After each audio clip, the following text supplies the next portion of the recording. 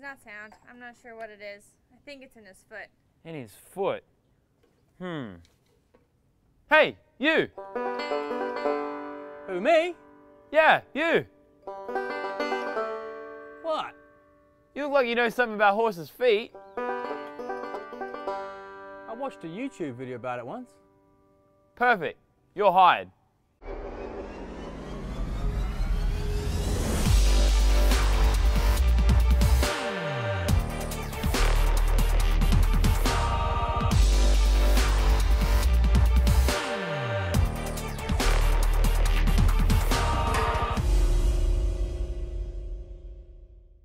G'day guys, but in all seriousness, being able to figure out if there's a source of pain in your horse's foot and knowing whether to call your vet or your farrier is an important skill that every horse owner should have. Today, I got my mate Elliot Jennings,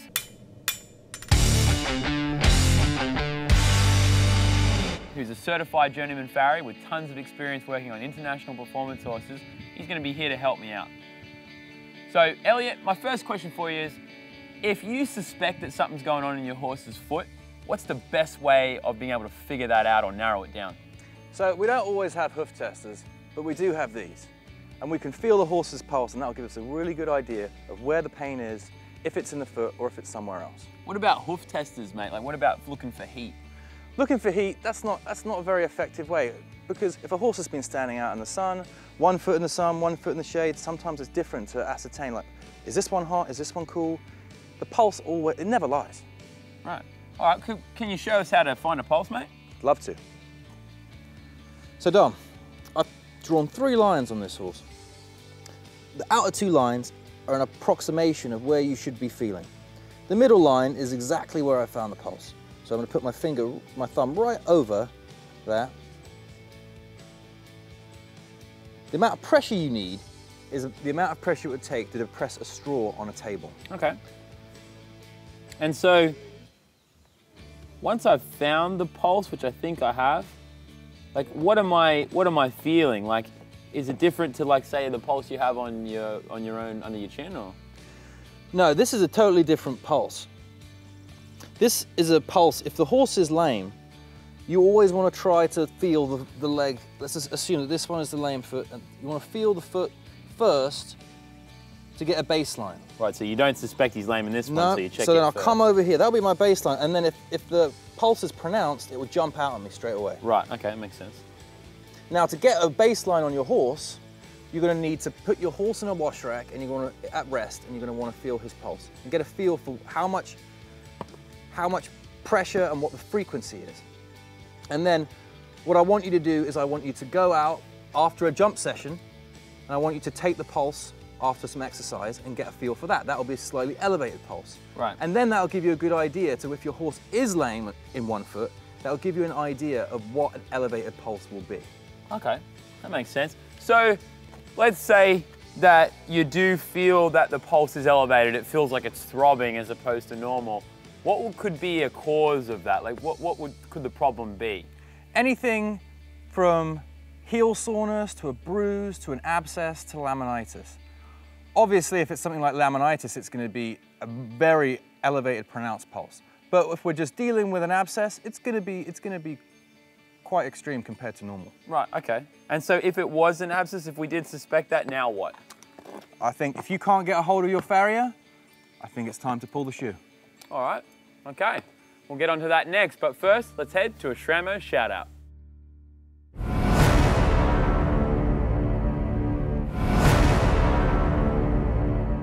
Today's Schramm shout out is a very special one, and it goes to Fletcher Street Urban Riding Club located in Philadelphia, Pennsylvania. The Fletcher Street Urban Riding Club has been part of the Philly community for over 100 years. Located in an area that really struggles with unemployment and drugs, this program has saved countless kids by teaching them the importance of caring for something. And these guys could really use our help. Check out their website here, and also think about making a donation. It really could use a helping hand right now, and I'd really appreciate it. All right guys, back to the action. Welcome back guys. All right Elliot, so we were talking about maybe we've diagnosed something, or we're in a situation where we need to get the shoe off and the farrier can't get there, so we're gonna take it off. I'm gonna be honest mate, I know I'm supposed to have a bunch of farrier tools in my trailer in my barn, but I don't. and this seems a little daunting to me. So how do we go about doing this? Well, what you're used to seeing farriers pull off with is one of these. Right. A set of pull-offs. And how this works is you get it underneath the shoe and you kind of jerk it off piecemeal as you go forward. Right. What that does is it puts pressure on the sole. And sometimes you get a horse giving you some of this, and if you only get half the shoe off, you're in a situation where the horse might rear up, step on a clip, nails, you name it. So my recommendation is you use a pair of these. These are crease nail pullers. They're really handy and they do a sweet job. I'll show you how to use them. Okay. So you take, they've got the teeth of the jaw, you run them kind of backhoe style underneath the nail and you give it a squeeze, you'll see the nail head just pop up. Right. And you give it a swift, you have to be confident, a swift forward jerk. One nail at a time. Right, and this looks good because it's the shoes, and he's hardly jerking and the shoe's not really moving and you look like you got a bit more control over it. Right, and if he does jerk, it's in a relatively safe situation here. Right. If he slams his foot down. So again, backhoe style underneath and a swift jerk forward.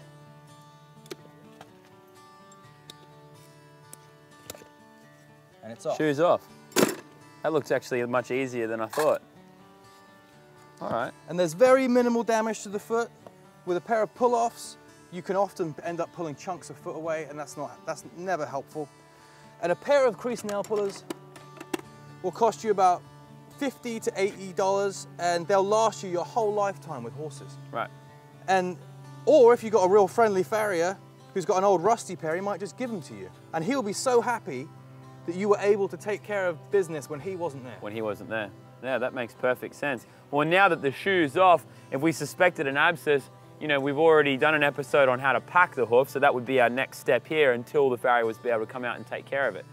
All right, well, that's definitely a lot easier than I thought. And like Elliot said, crease nail pullers, ask your farrier about it or ask if he can get a hold of a set for you. It might make your life a lot easier. We've covered finding the pulse to see if there's a problem in the foot. We know how to locate it, what we're looking for. We know how to take a shoe off. So the next time you run into a bit of strife with your horse's foot, you'll know what to do. Until next week, see ya.